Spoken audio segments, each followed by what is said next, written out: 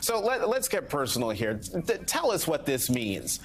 That you are now not only the second black person elected mayor of Los Angeles, but the first woman elected mayor of Los Angeles.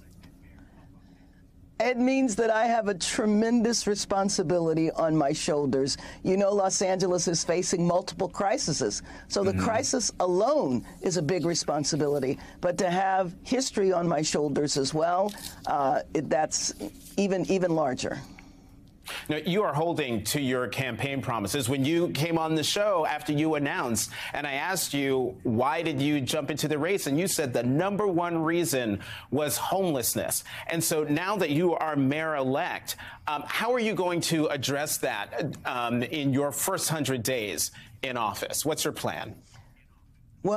Well, on day one, which is December 12th, declare a state of emergency, bring all of the various departments in the city together, centralize them so that we can speed through the approval process to get people off the streets immediately, build the first housing on city-owned property. There needs to be temporary measures to get people off the streets and out of tents, but we also have to address why they were on the streets to begin with. So one of the things that we will do immediately is identify some of the most problematic encampments where multiple people are living together and get them off the streets because, Jonathan, as you know, 4 or 5 of them die every day. So the encampments are very dangerous for the people that are in them, and they're certainly dangerous for the surrounding communities. You know, in an open letter, you talk about your plan to tackle rising crime rates and support public safety for Los Angeles. Tell us more about that. Well, basically, in many neighborhoods, people are not feeling safe right now. And you know the #1 job of the mayor is to protect Angelenos. And so in those neighborhoods that want to see an increased police presence, we should do that by taking officers out of administrative duty and putting them on the streets as soon as possible. But we also have to double down and triple down in neighborhoods with crime prevention and intervention strategies, something I've worked on for a long time, something I'm still working on in my last remaining days in Congress, and that's to bring a tremendous amount of funding to neighborhood-based organizations. So you stop crime when it happens, but you also prevent crime so it doesn't happen in the first place. Mayor-elect Bass, what does it mean that you were elected mayor against a guy who spent more than $100 million in his campaign for the same spot?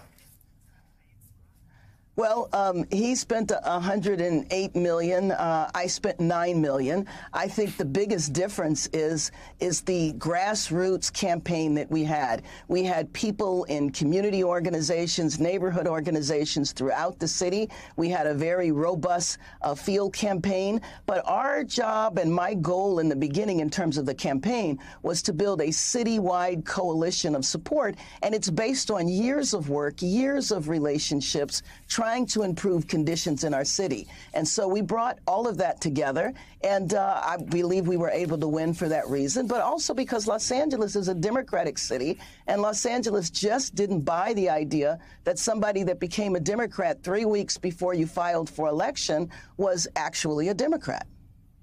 You know, you've mentioned and I've mentioned, you're inaugurated on December 12th. That's not a lot of time. That's less than 4 Yes. 4 weeks. How are you preparing in the minute that less than a minute than we have left? How are you preparing for that big day? Well, first and foremost, building a transition team and identifying staff and bringing together an administration and working with the current mayor and current city council.